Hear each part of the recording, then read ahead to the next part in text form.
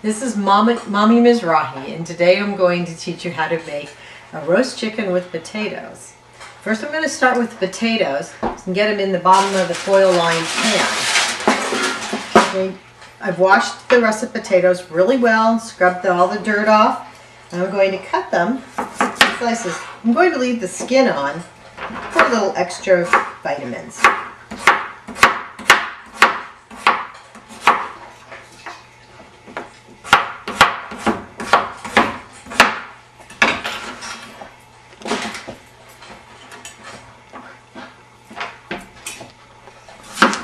For your potatoes, you might want to put, one potato for every person or person and a half. So you can gauge how many to put in. Okay, we've got all our potatoes in the pan now. I'm going to take a little olive oil, EVOO as Rachel Ray says. Pour a little bit on the potatoes. Mix them up so everything gets coated with the oil.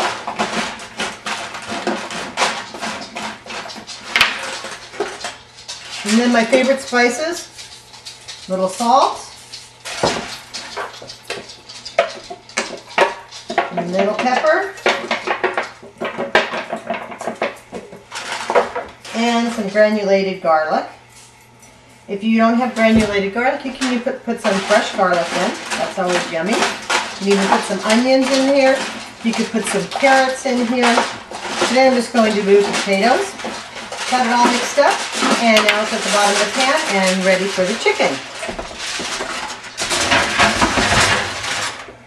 Okay, our chicken came in a bag. I'm going to take it out of the bag. I've got it in the sink. Take it out. Now it's time to wash the chicken. Remember, you have to wash the chicken really thoroughly. You're going to wash it though with cold water, not hot water, and no soap, but you do want to wash your chicken very thoroughly. First thing you have to do is reach inside your chicken and pull out all the stuff that they package inside. That's your gizzards, your liver, the neck, a little extra fat. Take it all out, then run your water inside. Put your hand in there, you got to get it inside, and really just scrub it out with your hands, making sure you get out any dirt, any extra stuff. And you're going to wash around the outside of your chicken. Okay, this is a really clean chicken. I don't see any extra feathers on it or anything. It's a really nice chicken. Although I am going to take a knife and I'm going to cut off the rear end just because I don't really need that on there. And it just going to add on extra fat. You can cut off the extra fat around the opening into the carcass. Like that. If you're going to stuff the chicken, you would leave that on. But we're doing potatoes and chicken, not stuffed chicken. Okay, your chicken is really well done. Is really well washed now. Extra little rinse just to make sure.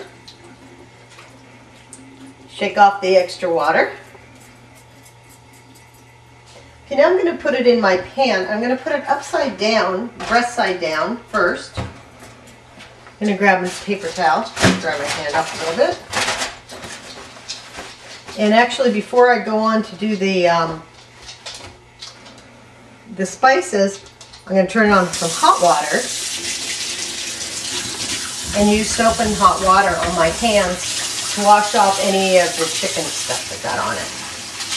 So I want to make sure that I'm not carrying any bacteria around my kitchen.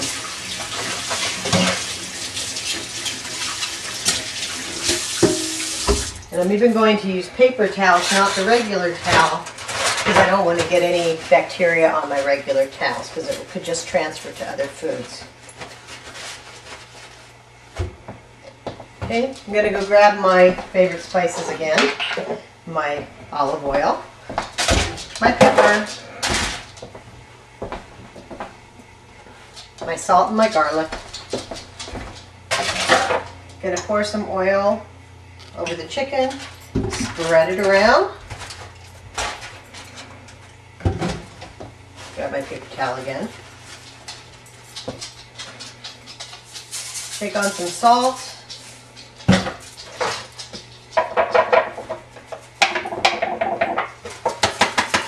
Some pepper. Granulated garlic. And flip that baby over. Again, put a little oil. The oil will help hold your spices on, and as it cooks, it's going to help brown the chicken. It'll make the skin a little bit crispier. Rub it all over. And you're going to wash the hands a little bit.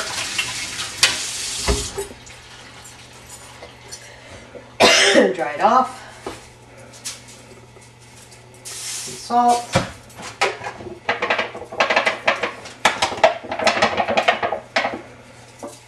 Some pepper.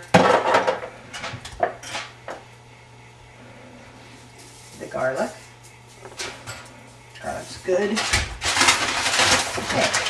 I'm going to wrap it up really tight. This is the foil method of cooking, and it cooks the chicken really fast. In fact, we're going to cook it at a really high heat. In the States, we cook it at 450 degrees Fahrenheit. That's equivalent to 230 degrees Celsius. Wrap your foil really tight around it so none of those juices leak out. And it keeps all the heat in. This is about a 5-pound chicken, which is an average size for a cooking chicken, for roasting chicken. It's all sealed up nice. I'm going to put it in the oven, and I'm going to cook it for about 1 hour and 45 minutes. I'm not going to open it up at all. And at the end of 1 hour and 45 minutes, we'll see how nice it looks. See ya. Okay, I'm going to stick it in the oven and then around the middle rack. One ingredient I forgot to mention, but I hope you saw, is whenever you're cooking, don't forget the love. Hi. While the chicken's cooking, I want to give a really short lesson on cleaning up after you're working with raw chicken. Like I said, you're not going to want to use the sponge or the towel that you normally use for things, because that would just transfer the bacteria and keep the bacteria in. So you're going to use paper towels and use the hot water about as hot as you can, as hot as you can stand it. That was a little too hot. And you're going to put it on your sink. Get your towels wet. Put lots of soap on it. And with the hot water and the paper towel, scrub down your sink and any other surface that you had the chicken on. You're going to really wash it down well, because you don't want to contaminate any other dishes or utensils later on. Okay, it's been 1 hour and 45 minutes. Now the moment of truth.